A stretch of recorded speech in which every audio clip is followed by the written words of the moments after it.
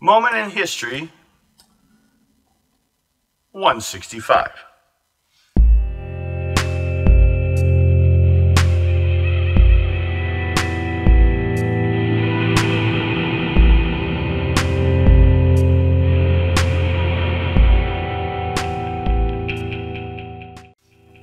The struggle for Canada.